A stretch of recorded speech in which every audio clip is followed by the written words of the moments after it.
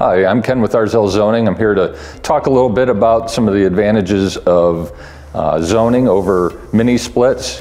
One major difference with zoning versus a mini split is maintenance. Zoning requires no maintenance, whereas the mini split is going to require filter cleaning, drain cleanings. Contractor's going to have to come within the home typically, and a lot of times they actually come in with a pressure washer to clean the indoor coil, and that coil, just like what you have in your hotel room, gets that odor and that foul smell, and that's typically from bacteria and mold growth and that type of thing.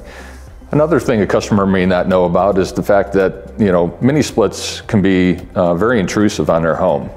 The cassette or the wall-mounted unit is really going to be there for the rest of their lives when they're in the home. The equipment gets set in the backyard with the lines running across their home. May be fine with them, but when they go to sell the home, it may not be something that the new buyer is all that thrilled about.